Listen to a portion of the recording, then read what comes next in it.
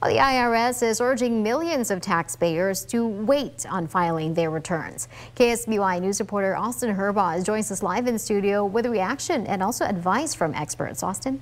It's only February and it's already a confusing tax season for Californians who received inflation relief payments.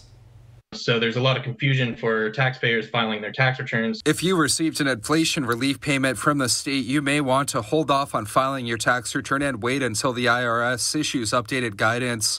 I've received the check and I already filed my income tax. Many Californians are now in tax limbo. I think it is frustrating because a lot of people have already filed their taxes and now they're saying that we might have to amend them. That's going to be more work for the IRS. The confusion comes down to whether special payments from the state can be taxed by the federal government. The state specifically said these payments are not taxable at the state level.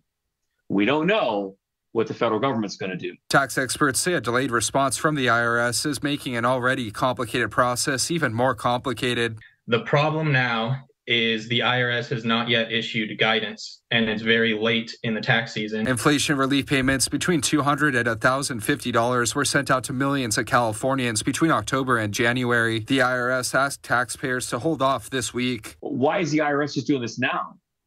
You know, I don't think they were aware of it because they weren't the ones that sent the money out. The National Association of Tax Professionals says that a flood of questions surrounding special refunds likely prompted the guidance. They don't want another influx of amended returns. Tax experts say that the IRS is trying to avoid a backlog in amendments to tax returns that can take months or even years to sift through. When you electronically file an amended return, it really isn't electronically filed.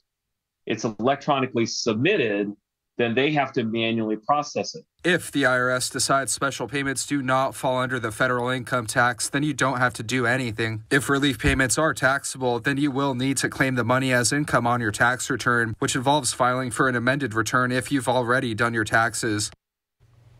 Now, experts say this will all come down to whether relief payments provided an economic benefit to taxpayers. In studio, Austin Herbaugh, KSBY News. Austin, thank you. Now, the IRS is expected to release updated guidance by the end of the month.